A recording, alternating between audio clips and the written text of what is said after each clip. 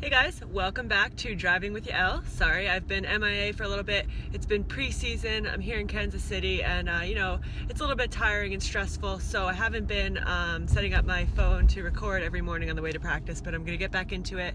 Just a quick note on preseason. Preseason is a really interesting time, not only for the obvious reasons where, as players we're working hard, we're going through some fitness testing, preseason scrimmages now.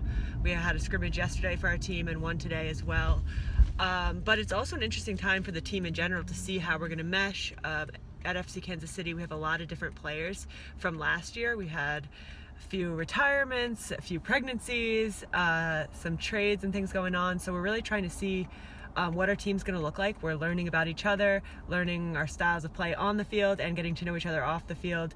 So there's a lot going on and a lot on the staff's end to try to figure out the pieces, as well as players trying out for the team. So just a lot of moving parts right now and kind of trying to get settled, but at the same time, we're all working really hard to compete with and against each other to make sure that our team is going to be the best we can be. So it's a little update on preseason. I will definitely be back with some of my Driving with Yael series as I'm going to practice every day once things kind of settle down. So comment below things you want to know about my life, training, anything you want me to answer. I'll look under here for comments and try to answer your questions.